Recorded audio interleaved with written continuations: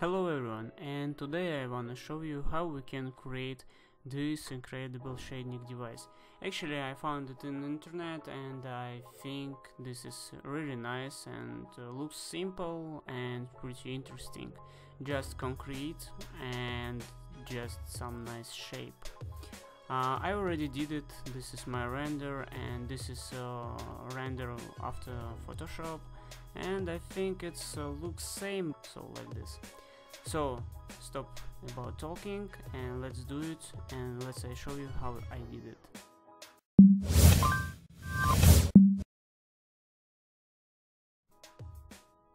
So as you see here, I already have my shapes, but we will create now a new one from the zero. So let's go to the file, let's create a new family.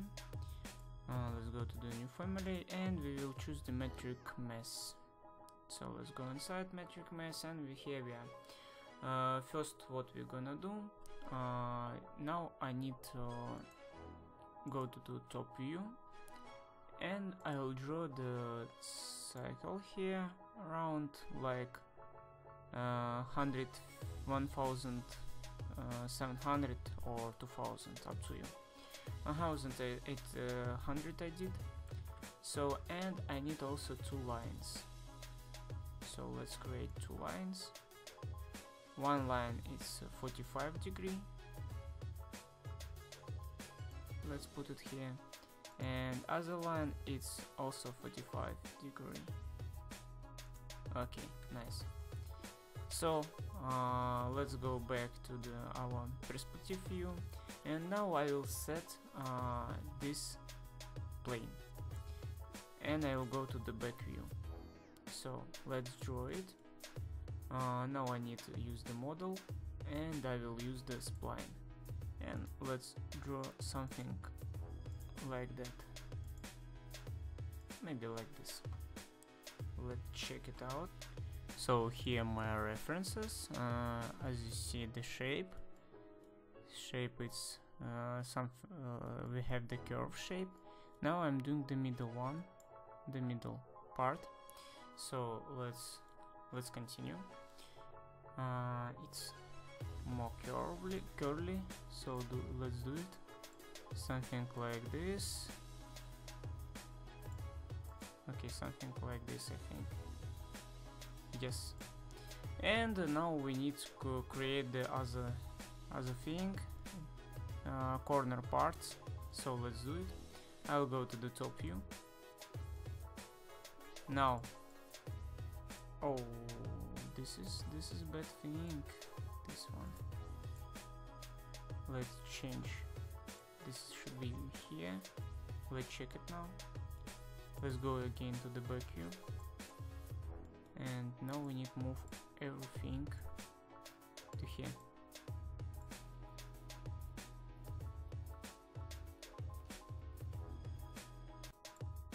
Okay, I'm going to the top view. Let's choose our line and let's copy it. I want to multiply copy. Let's copy it here. And now we need to change the direction of this dots. I'll move it here, this one here, and just continue to do that. Because we have the between these shapes, we have the gap, so that's why I'm not don't touching this line.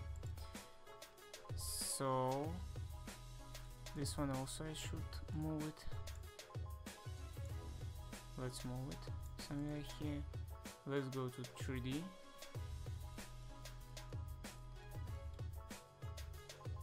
Okay. To the back view.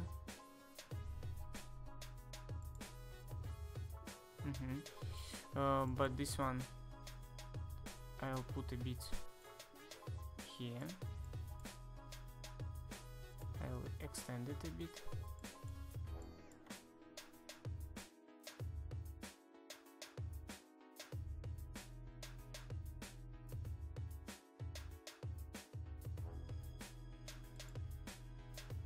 Now I will copy it. No, I not will copy it. What I will gonna do? Let's copy this one. Connect to this part, and after that I will dissolve this line, and I will dissolve this line too. And let's check. Here I will have 1100. Here 1300. Let's do the numbers more correct. So this one from this line 1700, from that line 1500, and let's continue it.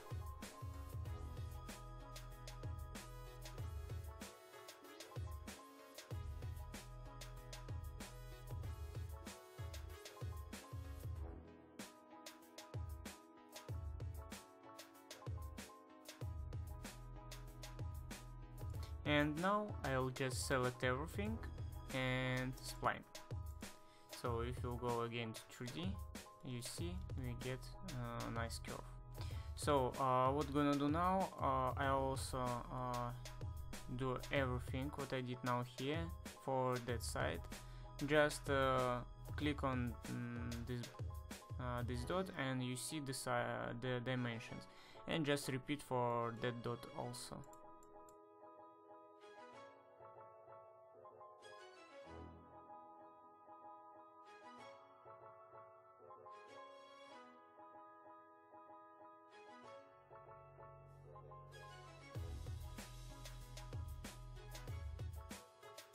So when you have finished that, let's go again to the 3D view and let's check it out. I just selected all these lines and create the form, and let's see what we get. Is it looks like this one, or if not, just go back and just try to solve this problem. For example, as you see, this is line not correct. I will do like this. After that I will do that line to one line, because everything this is on one line. Let's go again to the back view and let's do some touches.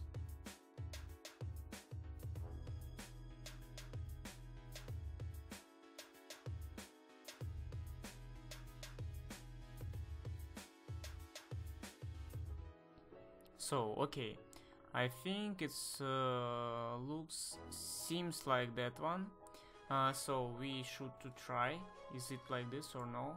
I will create the new project with metric, of course, and we will load it there now.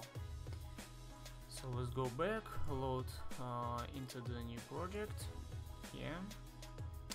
Yes, enable it. Here our shape is already here. I'll go to the 3D view and the top view, because now I can see more properly. And let's mirror it like this. After that I'll mirror by 45 degrees, and again I will mirror to the other side like this. Let's see on the 3D what is that. I will use the shaded one. Maybe I want a bit higher, because this is not looks like like we have now. Let's do it. It's easy actually.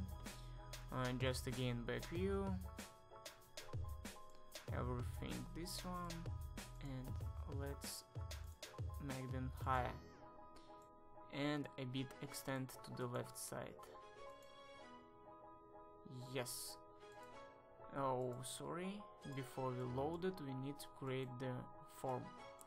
Again, load into the project and override them. Let's go to the 3D view. Still, I have here so big cycle, but here not like this. Anyway, you can go back and change the cycle. Okay, I will go with you. Let's go back. We'll go to the top view. Where is our dot? It's here. Let's create, this is 1200 maximum, I think, and let's change the position of them. How I will do that? I will change position all of them. For example, like this.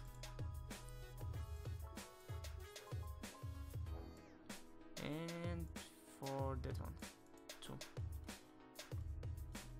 Now again, as we did, you need to select everything, create the form, load into the project, override them, go to the 3D and check. Yes, now it's the diameter more correct, but we have here a bit big gap. Again and again, go back and change it, because you want to great result, right? So now I understand where is my problem, because of that one. Let's put it here, and I think it will be the last stage, and after that we can do render in Lumion or whatever you want, just everything up to you. Let's do it by eye, without right dimension, because we already know this is seems right, like this. Okay, so this is now on one line. Let's finish it, load into the project, override them, 3D, and yes, now we have the one gap. I mean, it looks like the same gap. I'll go to the top view now and I'll copy them. Let's copy it.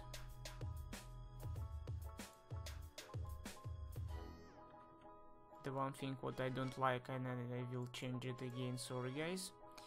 I don't like because this is not in one line, these dots. That I really don't like it. So I want it to be straight, maybe a bit smaller. Okay, now I like it, I think, I hope.